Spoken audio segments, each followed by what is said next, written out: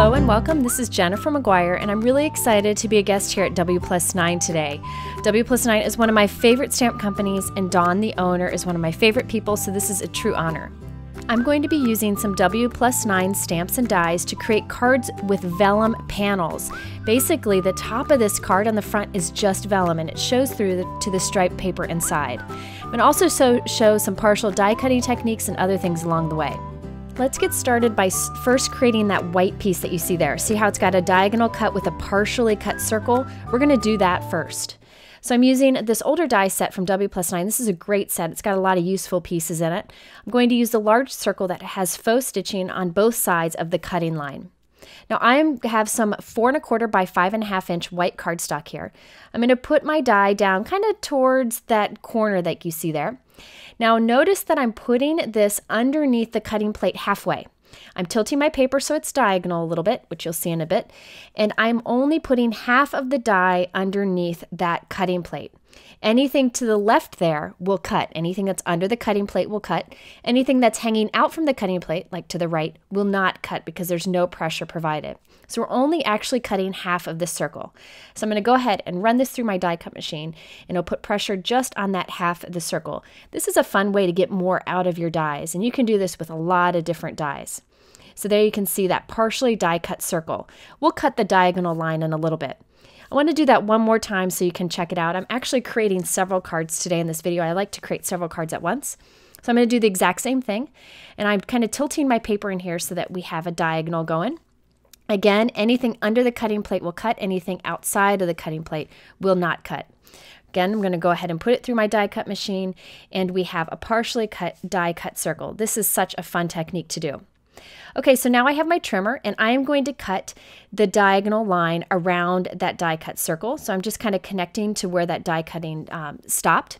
If you do not have a trimmer like this where you can see where to lift and drop your blade to cut just parts of it, you could use a craft knife and a straight edge to do that if you wanted to. This trimmer is nice because there's a wire guide so you can see where it's going to cut. And I'm going to just cut a diagonal line right up to one side of our partial die cutting, and then again after, and it just creates a nice diagonal with that partially die cut circle. Now it's time to do our stamping. I'm just doing some basic stamping here with some heat embossed accents. So we're going to start with the basic stamping. I'm using this beautiful stamp set from Wplus9 called Happy Wishes. This is one of those great sets that you can build up in so many different ways. So I'm going to start with the biggest image. I find that when I'm creating like a cluster of flowers, it's best to start with the biggest image. And I'm using some Wplus9 inks today. I am a big fan of Wplus9 inks because the colors are beautiful. They remind me of the colors of gelato when I used to visit Italy. They're just so beautiful. So this is actually the gelato color. It's a beautiful kind of raspberry color. And I'm just stamping the flower on 3 of our pieces. I'm going to do some blue colors on the other 2 pieces. So here we have Little Bo Peep, I believe this blue is called. And I cleaned my stamp, and I'm going to stamp a few blue pieces too. So I'm just doing 5 cards in 2 different color combinations. Since I have the stamps out and I have the inks out, I might as well make a bunch of cards. I'm going to change the sentiments up between the cards too. Okay, now I'm coming in with a little like petal accent. This little petal, I don't know, it wasn't intended to do this to this flower, but I thought it'd be fun to add some petals to it. So I am just making use of all the tiny images they have in this fantastic stamp set to kind of build up my cluster of flowers. So I encourage you to try different things with all the pieces in a stamp set like this, where there are lots of little pieces, and see what you can create. Okay, now I have the Miami Spice color. This is a gorgeous color, and I am not taking the time to mask. You'll see that those flowers overlap, but they overlap so little that I don't think masking is needed. And these colors also overlap nicely. It creates a really nice look, so I don't think you need to worry about masking. Now for the blue, that second flower was done with the Lake House color.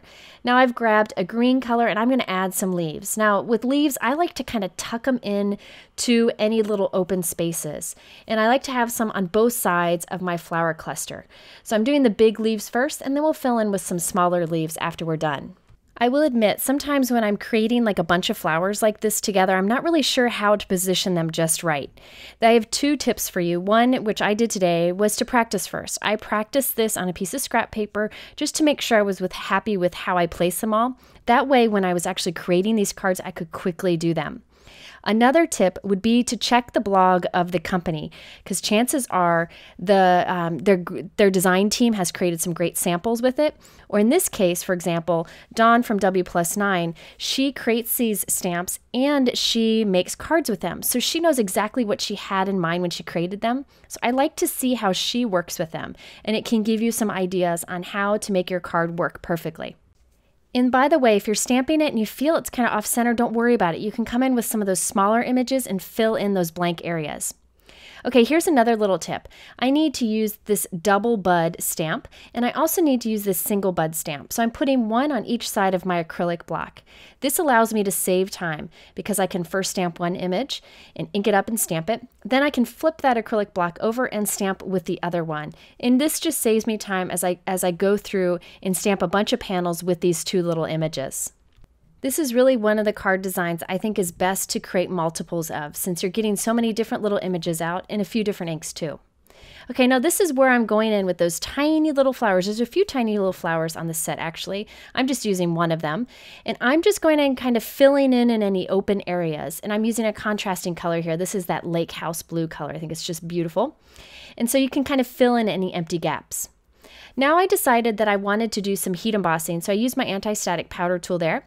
I have some Versamark ink, and I'm going to do the little centers of those big flowers with the Versamark ink, and then I'm going to add some gold sparkle embossing powder. Actually, I used gold sparkle embossing powder on this color palette, and on the card that I used, the blues, I used a silver sparkle embossing powder. Now you could use any embossing powder at all, or you could even use a gold or silver pen here. Now notice I'm going through and stamping the images and adding the powder to each of them, and then I'm going to go ahead and heat set them all with my heat gun at once. This is another way to save time. While your gun is good and hot, you can go ahead and heat set them all at once. Since I'm making 5 cards, I decided to do a variety of sentiments, so I have different things on hand. I'm using this fantastic stamp set from Wplus9 called That Is All. Now the reason I really like the set is there are so many different greetings you can build with what's in this stamp set. She did a really good job designing this one, so you can get a lot of uses out of it. I'm first starting by stamping and adding the embossing powder to the large word, and then I'm going to stamp and add the embossing powder to the smaller words I'm stamping on top. I didn't do the heat setting between because this saves me a lot of time to just stamp and add the powder and then do the heat setting at the end. Now after doing this and looking at it, I decided I wanted a little more shine in my bouquet. So in the center of each of these little blue flowers, I'm using a quickie glue pen to just put a tiny little dot of glue. And then I'm going to shake on some of that embossing powder and heat set it. And that glue actually holds on that embossing powder. It's a great little trick, and you can put tiny little areas. You could also use a Versamark pen for that. After completing my stamping on all 5 pieces, it's time to put our cards together. So notice that the top part of the card, at the top front of this card, is vellum, and it allows you to see inside the card. This is just a fun design to try out. For this technique, you want heavyweight vellum. I'm using 40-pound vellum here. You want something that's strong. And what you see me doing here is scoring in my trimmer and cutting this down. What I'm going to do is create several little mini vellum cards, and they're 4 1/4 inches wide and about 4 1/4 inches tall. You'll see that vellum scores nicely, and I'm going to use my bone folder to make sure I have a nice crease there. This will be the top of our card. And this will get sandwiched between pieces to form our card. So I'm going to create several of these and have them on hand for all 5 of our cards. To assemble our card, we're going to sandwich those vellum pieces between some cardstocks and some pattern papers. For the back of our card, I have 2 pieces. I have a 4 1/4 by 5 1/2 inch white cardstock, and then the same size but in pattern paper. This is just some old pattern paper that I have. I wanted this to show through the card. So I'm putting adhesive towards the top on the back of this pattern paper. I'm going to put it inside of our little vellum card here. This will be the inside of our card. That front flap of vellum will be on the front of our card. Now we can adhere our stamped panel that we created before to the front of this. So I'm putting adhesive just towards the top of this, just enough to stick to that vellum that's there. So I'm going to line it up with the bottom of that blue panel and glue it right to the front of this vellum. So now you can see the top portion of our card is actually see-through to the inside of our card. Now we have a card here, but we have all this ugly adhesive showing. So it's time to sandwich that vellum in between some other pieces of paper to make it look nice. So I'm going to flip my card over, and on the back, I'm going to glue this piece of white cardstock. This is purely to kind of sandwich that vellum in and hide our adhesive. This also gives us a spot to write, handmade by Jennifer on the back too. So I'm going to go ahead and glue that to the back. Again, that vellum is getting sandwiched between. And since this vellum is heavyweight, it's strong enough to form that top part of the card.